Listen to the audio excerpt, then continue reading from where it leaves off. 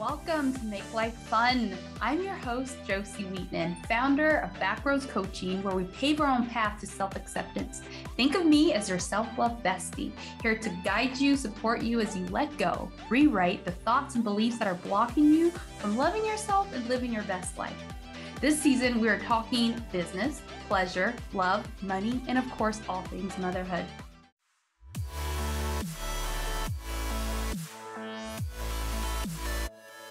This is a sponsored episode by Regila Beauty.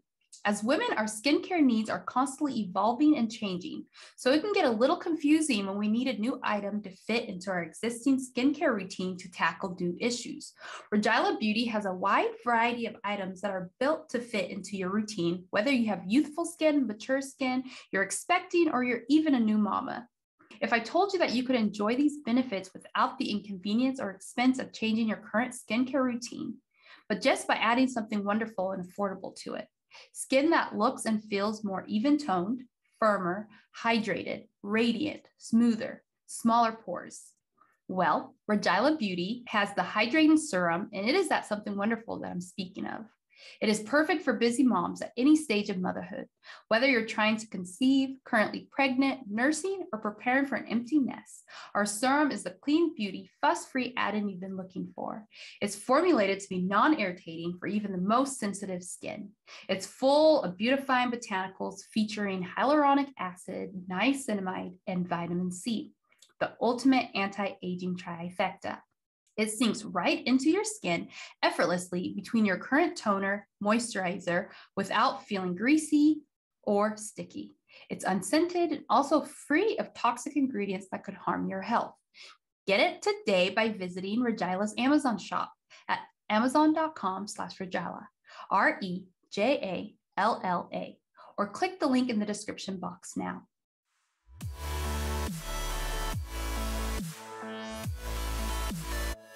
All right, welcome back to the Make Life Fun show. I am so happy to have you back with us. Today on the show, I have Dr. Nicole Bradford with us. Welcome. Hi, so great to be here. Thank you so much. Yes, well, Nicole, would you like me to call you Dr. Nicole, Dr. Whatever Bradford? you feel comfortable. Well, I'm going to call you Nicole, if that's okay. Sure. And I would love for you to tell us a little bit more about yourself, your journey, and what is it that's lighting you up right now? What is it that you're passionate about, truly? Well, my life, I'm originally from Austin, Texas, and I'm the youngest of 6 children. And I went to college at Grambling State University. I have 3 amazing children. 2 are in college, a junior and a sophomore, and my oldest graduated from Hampton University about 3 years ago. So I'm married to my high school sweetheart. And right now, what I'm truly passionate about is having the opportunity to go out and connect with others and encourage them, especially during a time when we have so much stress and anxiety and there's so much negativity going on in the world. I just want to encourage people to live their best life and to remember that flame. When we were young, we were excited, we loved life, we had the zest for life. Nothing could hold us back. So just tapping into that, our younger self, where we didn't worry about what people thought about us and we didn't worry about how our hair looked. We were just enjoying life. And then we transitioned into being adults. And so we're a little bit more timid and we're watching everything that we do. And does that really serve us at the end of the day? So that is what I'm truly passionate about, maintaining the flame. Yes, I love the way you put that so much. It literally gave me like chills from my head to my feet because it's so true. When we're children, we play so freely and we have so much joy in our hearts and we lose that. So I would love for you to speak on that more, how we can connect with our inner child. How can we bring that flame back when we're feeling low, when we're feeling anxious, when life. Well, I know, we all hear it all the time that it's so cliche and easy for people to say, oh, just be positive about it. Just be positive. But life can be truly tough from time to time. I know for myself, I lost my sister, number 5. We always say our numbers. I'm baby number 6, unexpectedly at the age of 48. And so, she was planning her 50th birthday. She was so excited about it, but she never made it to that moment. And then in addition, in 2019, I brought my mom and dad to live with us here. And I lost my dad in 2021, and I just lost my mom in April. So 10 months apart after 61 years of marriage. So going through those experiences taught me, hey, Nicole, you need to take a break. You need to pause, take a step back, and you've got to remember the days of your youth when you loved life, when you were so excited about life. Because if you dwell on the negativity or if you hold on to the grief, you're not going to be able to be excited to be here, because it's a privilege for all of us to still be hanging around here. And now that we have that privilege and that opportunity, let's make the most of it. We were leaving my son's college football game this past weekend, and my baby that's 25 years old, we're in the gas station and I'm just dancing and I'm like, come on, Kristen, show me. And she's like, mommy, no, we're not doing this. But the lady at the counter is like, yes, of course, get it. That's what I'm talking about. So there are people that would love to have that energy and excitement, and you never know, you might inspire someone else. But just living that life and being courageous enough to say, I'm going to do something different today. I used to love to go roller skating. I think I'm going to go try it again. And that will help you tap into your inner self. And then you have the strength and your courage to keep going. That's a beautiful answer. And that journey that you took us through, I want to say that I see you, and the fact that you're here today sharing your wisdom with us for the journey that you've had in such a short time. Like, thank you for sharing that with us. And I see you and I'm here with you. As we are going through grief, like you just said, such short periods of time, what has helped you get through these grieving periods? And did you allow yourself to completely feel the grief? Like, how did you move through that? Over time in my life, I've always been the individual. I'm an overachiever. So I set these goals and I just keep moving, but I never really live in the moment. And so I thought about my sister. I lost her in 2018. And so it was a shock because I've never had anyone that close to me to pass away. But then when I lost my parents, it's just like a baby chick, a baby bird. You lose the wing. I had two individuals that had me. They're like, we got you, Nicole, on both sides. And so I lost my dad and, I was a little broken and I'm trying to keep pushing forward. So I went from empty nester, so professional empty nester, to caregiver.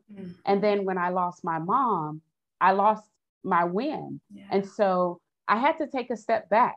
And so I know it's only been a couple of months, but it was very, very difficult for me. I didn't know what was next. I couldn't see, how to function. But then I always remembered that they said to keep going. They started at very, very, very humble beginnings. And my parents didn't graduate from high school, but they were very successful in the end. And I know that that's not what they would want me to do. So I had to, which was very unlike me, but I took about 6 months and I just had to take a huge step back. And I think people need to understand, after you get a serious blow in life, it's okay to take a step back, reflect on those memories, reflect on the situation, learn from it, and just take one step at a time to get through the situation. So it's still very difficult to think I will never hear their voice ever again. But at the same time, I know that I can get through this and I can be better because of it, because I'll remember their teaching, their wisdom, and the love, and their legacy still lives on. Yeah, absolutely. And as you're speaking, is there a lesson both from your mom and your dad that is helping you move forward today, that plays in your ear as you're like moving through the days?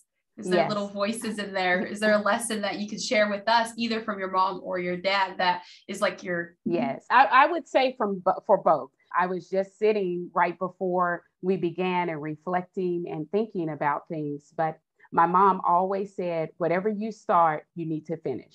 You don't quit. And I know when I was at Grambling State University, moving from Austin, Texas, the only one to leave home, I called her and I'm like, okay, yeah, this was cool, but this is not for me. I need to come back home. And she's like, no, ma'am, that's not an option. And so there was even a day that I packed up my entire car, put all my stuff in it. I drove home and she was standing on the porch and she says, what are you doing? I said, well, Daddy said I could come home. Everyone's home. And she was like, and I know you're not listening to him. Get back in the car and drive 6 hours back now. And I got back on the road. But whatever you start, you need to finish. And for my dad, being an entrepreneur, they owned several rent homes and had a very successful janitorial business. He always said, all you need is one yes. And I think in life, when we're starting new businesses for ourselves or we're taking a new adventure, we're so afraid to take that step. And then when you continue to get negative responses and you start to question yourself, no one's going to buy this. No one's going to listen to this. No one's going to believe in me. But all you need is one yes. And that will reignite that fire for you to keep pushing on. Yeah. Oh my gosh, absolutely. Those are two beautiful lessons for us to hold on to and write down. Like I just wrote them down. So write them down, guys. Thank you for sharing those lessons with us. So I want to shift a little bit and talk about relationships, because I know that's a passion of yours, is relationship, family relationships, and the dynamic of that. I would love for you to speak on that. When I think about relationships, I think back again to my younger years. My family was so important to me. But as I've shared with you, with me being the youngest of 6 kids, of course, people would kind of just say, oh, well, you don't know what you're talking about. You're the youngest. We're not listening to you. But then as you transform and become an adult, you have to set those boundaries. And people don't like boundaries because I used to be able to tell you to do stuff and you would jump and do it. Or, and friendships and relationships, this is the way that we begin the relationship. And then you decide, you know what, I don't like the way you speak to me. So we have to decide, especially when we're maturing, that what works for us and what does not. And making sure that number one, we're communicating effectively, we're sharing our feelings with the individual, but most importantly, we're making choices that's going to make us happy at the end of the day. Because sometimes you can just give to everyone that you have nothing left for yourself. So just as you advocate for others, when we're parents, we advocate for our children. When the roles reverse and we're caretakers, we advocate for our parents. But when do you take time to advocate for yourself? So it's great to have those relationships, but make sure that those are healthy relationships, because at the end of the day, if they're not healthy, they're not going to be beneficial for you. Yeah, absolutely. Do you have any tips on setting those healthy boundaries? Because that one is a huge one and it's big for us, like you said, because we initially teach people how to treat us. So setting boundaries sometimes feels so uncomfortable inside because you've said yes to something for so long and all of a sudden you're saying no. And so the other person is almost caught off guard. And so it's kind of like that push pull. And so if you have any tips on setting, like just slowly setting these boundaries for yourself after you come to the point where you realize something does not feel right. And I'm glad, I love the way you say it, because I say that all the time to my children. You teach people how to treat you. They're only treating you that way because you allow it. And so I would say some tips for me, as I talked about in my family, learning to communicate, learning to express myself. From there, I transitioned into my married life. And, sometimes it can be very difficult when it comes to your in-laws, because when you're walking into the in-laws, I need for you to be this type of daughter-in-law. I need this holiday. This is what I like. This is my Christmas. This is what I celebrate. This is the tradition that we have established. So you need to fall in line. And I always think about the movie that I love, Meet the Fockers. I love that movie because there was a circle. And he said, you're not in this circle, but you have to determine for yourself, it's okay. It's okay if I'm not in your circle, but I'm going to let you know my expectations. I want to be a part of this family. I respect this family, but I'm going to do what makes me happy. So I'm going to communicate to you that we're going to establish these holidays. Make sure you have that conversation with your spouse, but make sure it's clear to your in-laws. It's not going to be popular. This is the way I choose to talk with my children, because a lot of us think, oh, back in the day, and that's not going to work, and this is what you need to do. but it may not work for you. So communicating, expressing yourself, and slowly setting those boundaries one step at a time. Yeah. So it may be a holiday here, or it may be a birthday, or it may be somewhere you discipline, but it's just slowly one step at a time. They'll adjust. Yeah. It'll be uncomfortable, but they'll come around and it'll make sure that it'll make you happy. Yeah. And I love the way you phrase it, saying that it's having that awareness to say, it's okay if I'm not in the circle yet. I am going to express myself, even though I'm not in the circle, because I'm a recovering people pleaser. I'm not going to lie. So it feels good to make people feel good, right? And sometimes we do that at the expense of ourselves. So what you're saying is, yes, it's going to feel uncomfortable, but put yourself in that uncomfortable situation for a little while to get the happiness of that later, because you'll be happy later on. That's right. Look forward to. So definitely recovering people pleaser here. And so as we're talking about boundaries and loving up on ourselves for that recovering people pleaser, because my listeners definitely relate to that. That's why they're here. And what would you say to keep them going as they're making people not comfortable? What would you say? You know what I'm saying? Yes. Because it does require that discomfort. And how do we sit in that discomfort as we're moving forward? Well, I always say you have this one special friend in your life, someone that you would always, if they'll pick up the phone right now, they're saying, hey, Nicole, X, Y, and Z is happening. You're not experiencing it, but you can just rattle it off. And you need to do X, Y, and Z. And you need to do step 1, 2, 3. Well, I need for you to take a step back and pretend as if you're your own best friend.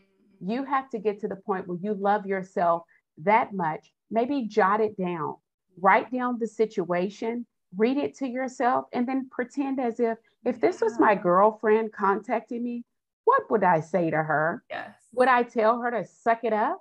Or would I tell her to do the following steps? So when you take that type of approach, then you're thinking differently. You're removing yourself from the situation. And if you wouldn't want your girlfriend to experience it, why are you settling for it? Yes. Oh my gosh. Yes. You just hit the nail on the head. When we talk to our best friend, we have so much to say. So yes, put yourself to look outside for a second. It gives you so much more perspective. Absolutely. Yes. And so, yes, I love that about loving yourself and treating yourself as your own best friend. Yes. And so mental health right now is a big topic, especially in the kids, right? Yes. And how can we as mothers help with that anxiety that the kids are feeling, the depression that the kids are feeling? The numbers just keep rising. And as moms, it is our responsibility to help these kids and their mental health. But sometimes we just don't know where to start. Do you have something that you can speak on that for us? Yes, I would say when I was a principal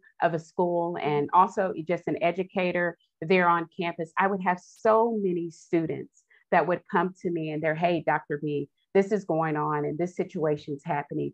But it was surprisingly how many children would come to me and they weren't comfortable going to their parents. And that was very concerning for me because as parents, sometimes we believe K through 5th grade, I'm on it. You're polished. You have the best lunchbox. You have the best backpack, and I'm going to be there for you. Well, the time that they need you the most are 5th grade and on, and even into the college years. And because they're dealing with the peer pressure, and the peer pressure is so intense. So I would say as parents, what the information that I would always try to give or the advice is, for example, I had a young lady that was in school and her parents said, we want her to be a doctor. We need her in all AP classes. And this is our plan for her. Well, it sounds great. Have you talked to your daughter? She doesn't know what's best for her. Oh, okay. So the student would always come back to me. I'm struggling in these classes. I hate this. I don't want to do it, but I'm going through this for my parents to make them happy. So one time I asked, can we all just sit down and have a conversation? Well, we were able to have a conversation and I asked the parent, you have got to stop and see what's best for the child because they're the ones that's going through the motion. She's going to have to go through this. You're putting undue stress on your child because it's what you want and it makes you look good to everyone else. the young lady wanted to go to Juilliard. Mm. That was her passion. And so it took us some time and some work and some healthy, courageous conversations. But eventually, she was able to get the opportunity. She took a couple of AP classes. She was able to drop some, but we enrolled her in some dance classes. And so she had the balance, and they opened the lines of communication for parenting. So I would just say for parents, make sure that you're communicating with your babies. And I say babies, in mine is 25 years old, but communicate with them, have open lines of communication, but make sure that you're tapping in into what they want to do and give them that safe space to have those conversations. Because I'm sorry, but you've lived your life. You've made your choices, you've made your decisions, and it's a little unfair for us to put those expectations on our children. And then we wonder, why are you so stressed out? Why are you so angry all the time? What is the problem? What is happening to our relationship?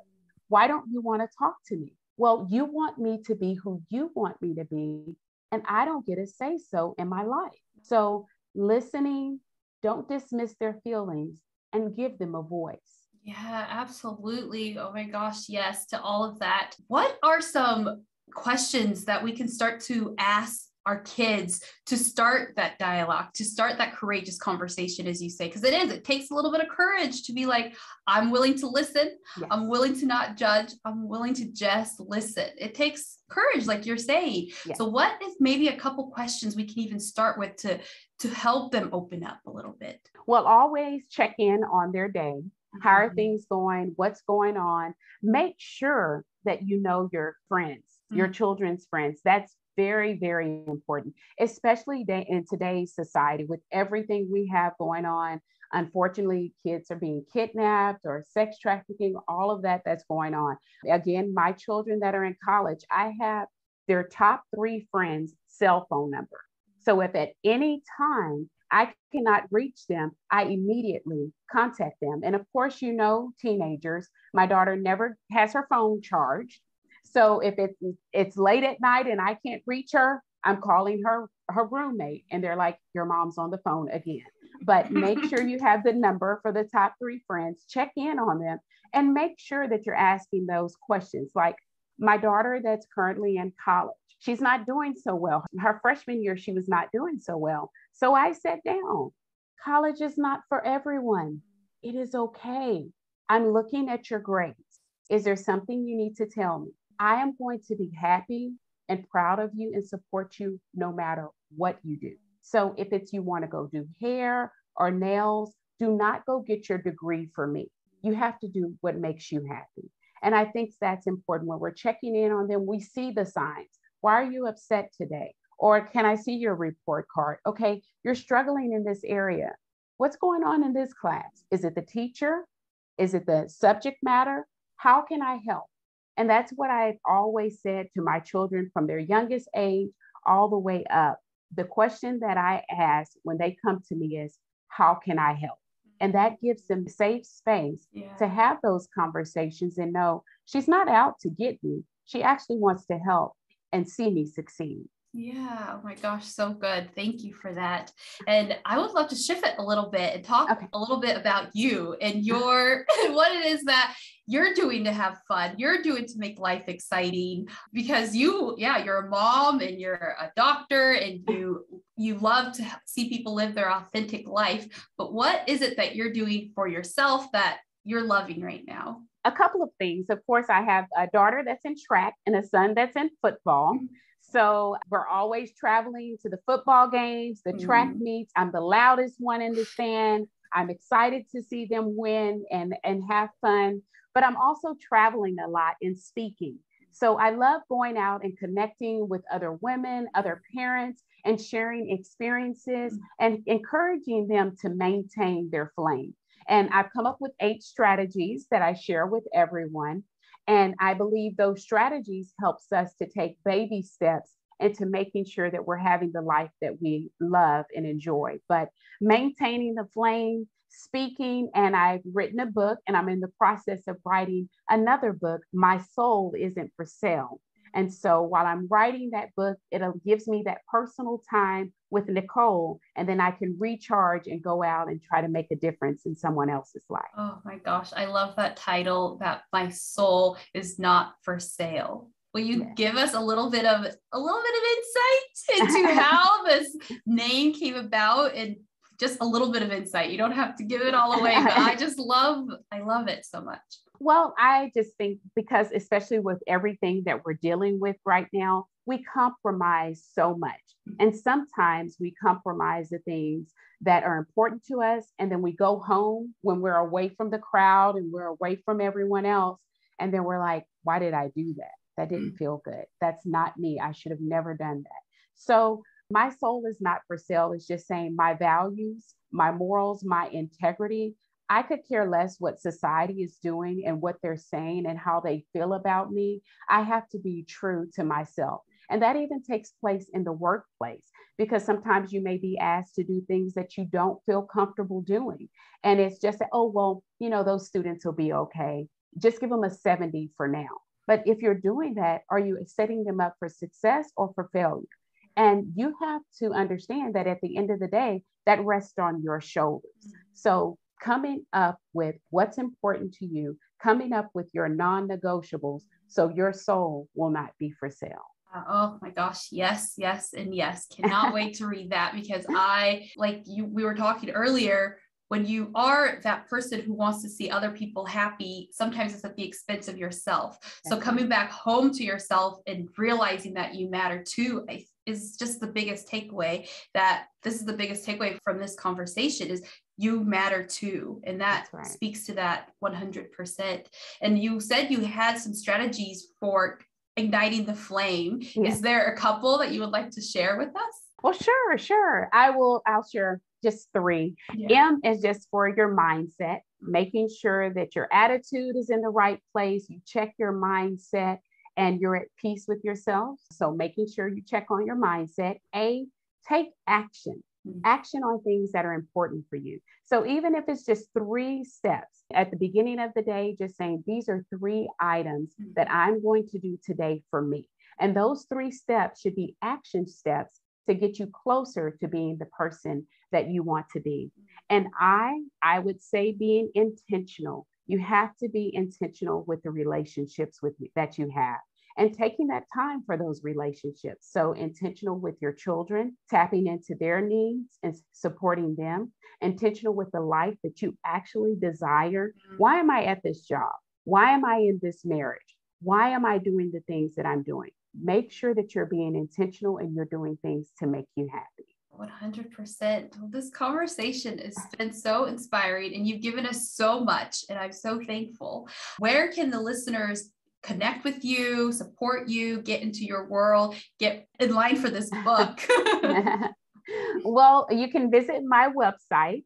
It's www.maintaintheflame, all one word, .net. And on there, it'll have the book and all the information, and even an opportunity to invite me out to your next conference or next event or training, so that I can come and encourage others to maintain their flame.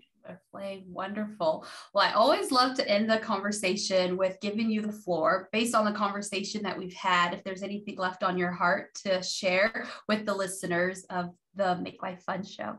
Well, I would just say, time is very precious for each and every one of us. So love on everyone around you, advocate for yourself, but take time to do things that you enjoy. We only get to do this ride one time, and you want to make the most memories that you can, and make sure that you live a life of no regrets. Yes, living our life to the fullest. That is the dream, and we get to create it. We get to create it if we decide, and we take those bold, courageous actions, like you were saying, and bold, courageous conversations. Yes. So thank you so much for being here. Thank you for sharing all this with us, and it's been a pleasure. Thank you so much. I truly enjoyed it.